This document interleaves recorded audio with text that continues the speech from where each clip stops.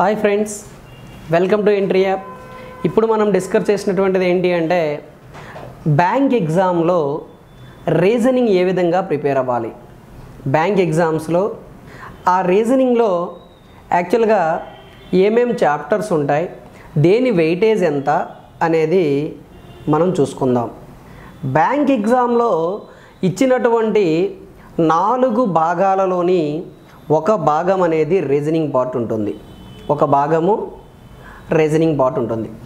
ఈ reasoning part అనేది చాలా ఇంపార్టెంట్. ఎనీ బ్యాంక్ పీఓ అవని, క్లర్క్ అవని, SBI PO, SBI clerk, IBPS PO, IBPS clerk, any bank ఎగ్జామ్కి వెళ్ళినా సరే ఈ రీజనింగ్ ఏరియాని ఎలా మనము గట్టెక్కించాలా, రీజనింగ్ ఏరియాలోని మనకి ప్రిలిమినరీలోని మార్కులు, మెయిన్స్లో కానీ మనకి 25 to 30 మార్క్స్ ఏ విధంగా రావాలి అనేది మనం ఇప్పుడు చూద్దాం. ఏ విధంగా ప్రిపేర్ అయితే మనకు వస్తుంది, ఏ చాప్టర్లకి మనం ఎక్కువ కాన్సన్ట్రేషన్ పెట్టాలా, ఏ చాప్టర్ల మీద ఎక్కువసేపు మనం హార్డ్ వర్క్ చేయాలా అనేది ఇంపార్టెంట్.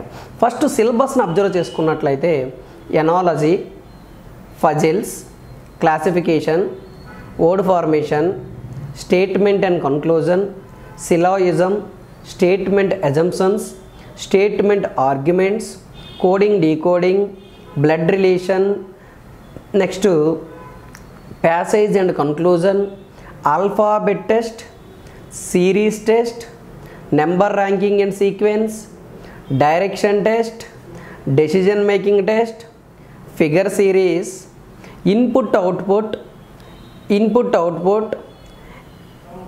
రీజనింగ్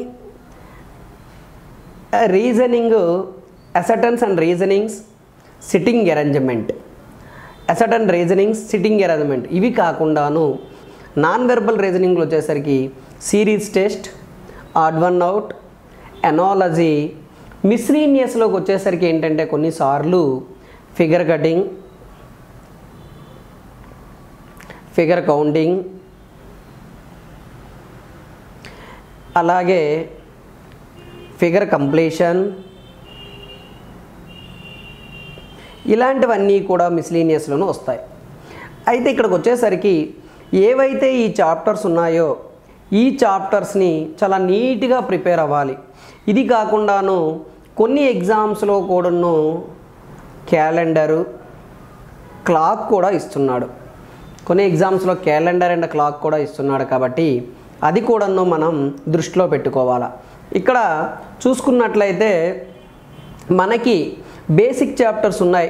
ఇప్పుడు కోడింగ్ డీకోడింగ్ అయితేనేమి, ఎనాలజీ అయితేనేమి, క్లాసిఫికేషన్, తర్వాతను అలాగే ఆల్ఫాబెట్ సిరీస్, అలాగే సిరీస్ టెస్ట్ వచ్చేసరికి ఏంటంటే నెంబర్ సిరీస్ తప్ప మిగతా సిరీస్ టెస్ట్ కానీ, word analogy, word classification, number analogy, number classification, ఇవన్నీ చూసుకున్నట్లయితే ఇదంతా ఒక ఎత్తు అయితే, ఒక టైప్ అయితే సిట్టింగ్ అరేంజ్మెంట్ కానీ, ఫజిల్ కానీ, ఇన్పుట్ అవుట్పుట్ కానీ, లేదంటే statement arguments, statement assumptions, next statement reasons, next blood relation, ఇదంతా సిలాయిజము, ఇదంతా కూడా లాజికల్ పార్ట్లోకి పోతుంది.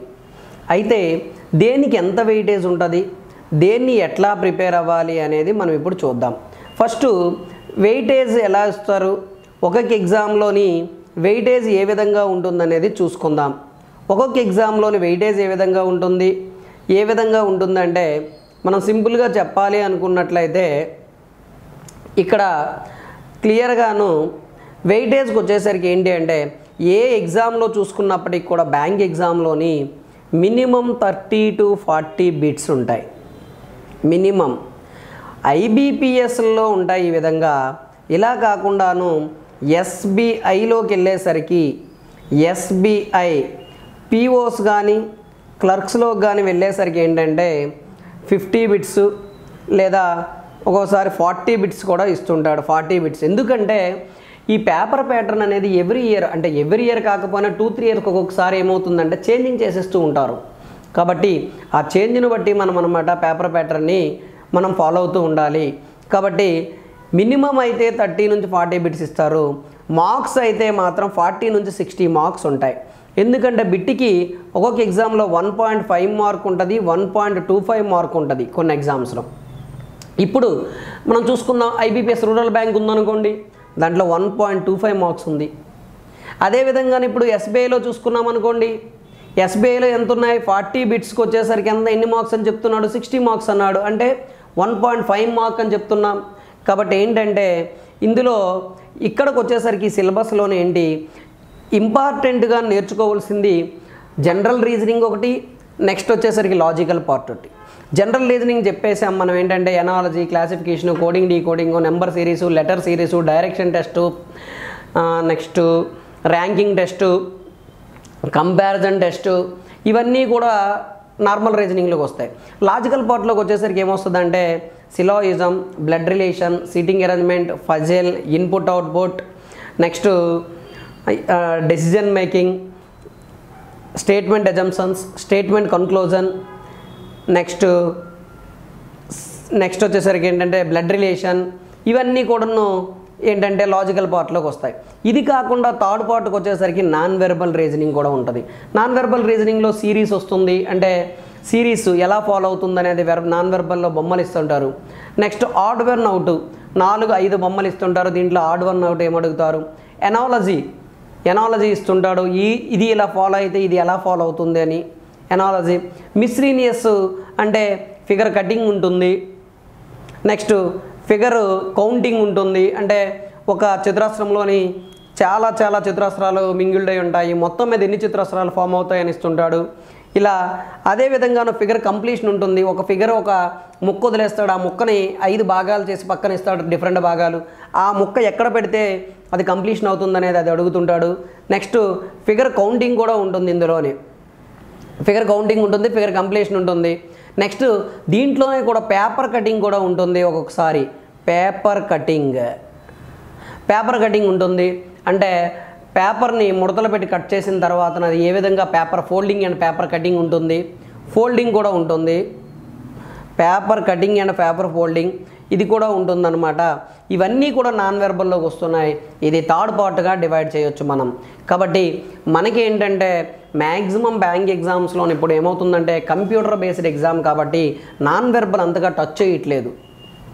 ఎప్పుడు కూడా ఏంటంటే వెర్బల్ రీజనింగ్లోనే పోతున్నాడు కానీ నాన్ వెర్బల్ రీజనింగ్ పోవట్లేదు. కాబట్టి non verbal reasoning SSC, RRB, రైల్వేలో ఇస్తున్నాడు, దీంట్లో కొంచెం టచ్ చేయట్లేదు. కాబట్టి కొద్దిగా అదృష్టం లేదు అంటే నాన్ వెర్బల్లో ఖచ్చితంగా 10 బిట్స్ పడేస్తుంటాడు. పూర్వం 10 బిట్స్ పడేసేవాడు ఐబీపీఎస్ ముందు, 2011 ముందు. ఒక్కొక్కసారి 5 బిట్స్ వేసేవాడు ఎగ్జామ్లో.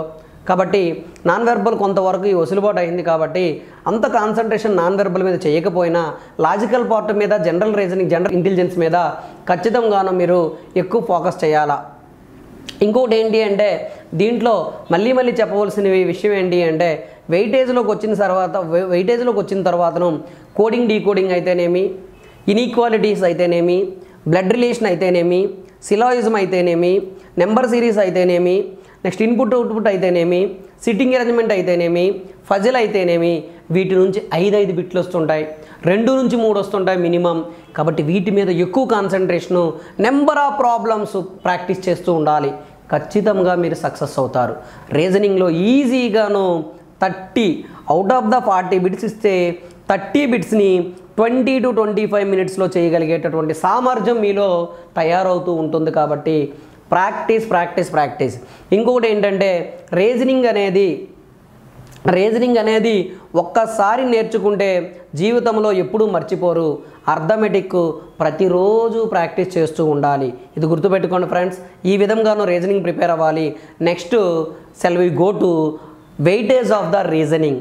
ఏ చాప్టర్ నుంచి ఎన్ని మార్కులు, ఎన్ని బిట్స్ వచ్చే అవకాశం ఉందనేది ఇప్పుడు మనం చెప్పబోతున్నాం.